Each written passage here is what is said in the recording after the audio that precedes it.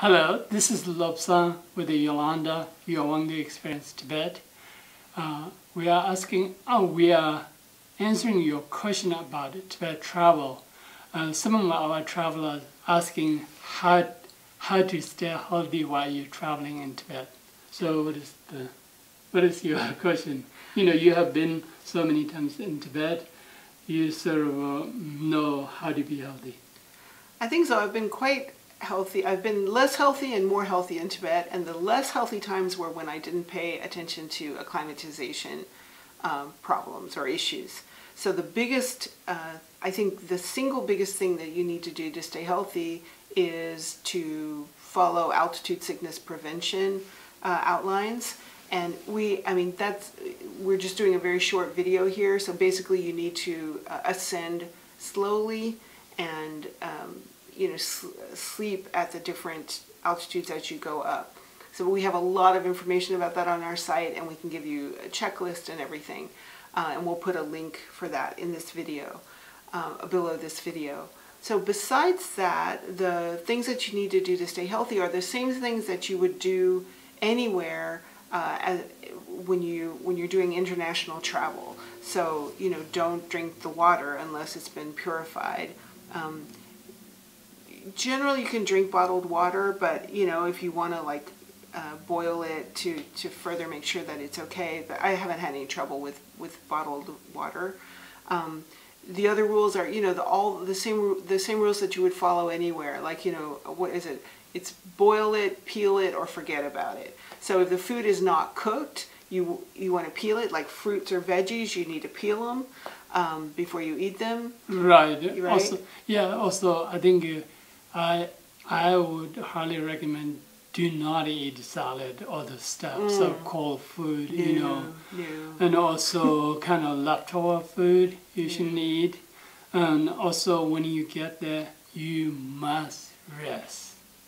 It's critical, don't dehydrate, and also, rest.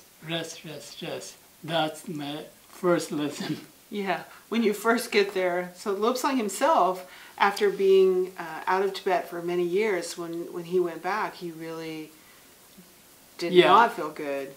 Yeah, right? Yeah. If I don't rest enough when I first got there, I got a really hard time.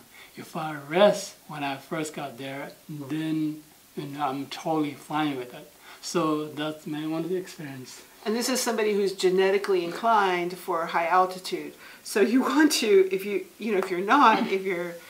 a Westerner, you want to make sure that you follow the acclimatization rules. So just in a nutshell, I would say we recommend asking your doctor for acetazolamide to take the Diamox, also which is a high altitude altitude sickness prevention medicine.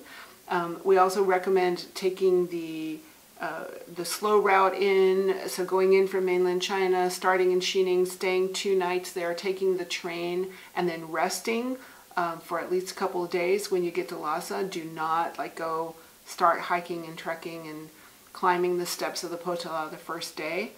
And then those kind of general travelers guidelines about drinking bottled water. Also, don't brush your teeth with the local water. Yeah. Even if you're out, if you're out trekking in Tibet and there's some beautiful mountain stream, it's very likely that yaks or other animals have been higher than you are. So it's a good idea. You want to purify that water. So, and then of course you can eat in restaurants, and there's many great places that you can eat, and even in the small towns, it's no problem. Just make sure that the food comes to you hot.